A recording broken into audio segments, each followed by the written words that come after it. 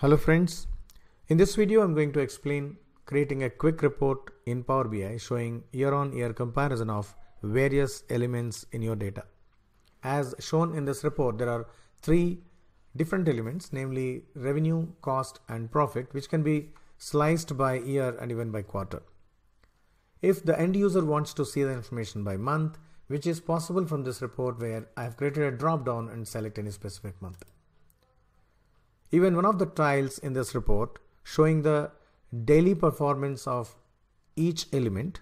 That means if I select profit and if I select any specific year and if I select any specific month, I can see which day is a profitable day and which is not.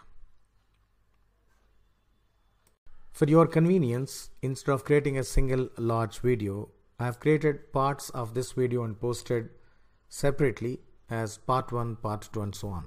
I request you to watch all the parts of this video so that you'll understand the concepts discussed by me.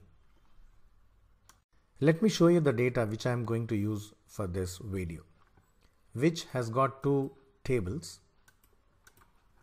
One is revenue, which is a fact table containing many dimensions like customer, date of joining, student name and so on. The key factor is the duration, number of hours spent by each student to learn a subject, and the fees I have collected per hour. So this is my revenue. So I need to create a revenue using this expression. And the branch is the foreign key in this table, which is a primary key in the dimension table in monthly rent, which has got hourly cost. So I am creating a relationship between the primary key branch with the foreign key branch in the revenue table, and then accordingly my model will be evaluated. Also, let me explain you from this data what report I would like to create. If you look at this report, in the first row there are 6 card visuals. The first 3 cards are showing revenue, cost and profit, and last 3 are respective previous year results. Since this is year-on-year comparison, based on the selection of the year, these results will change. The next tile is revenue by date. Not necessarily it is revenue by date. Based on the selection of the element revenue, it is showing revenue by date.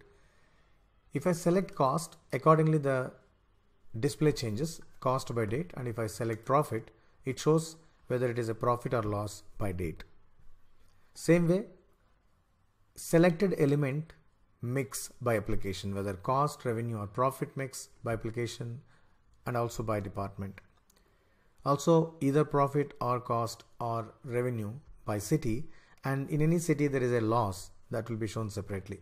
Also all the elements shown by map. This is a static visual where I am showing only the top 5 branch profit.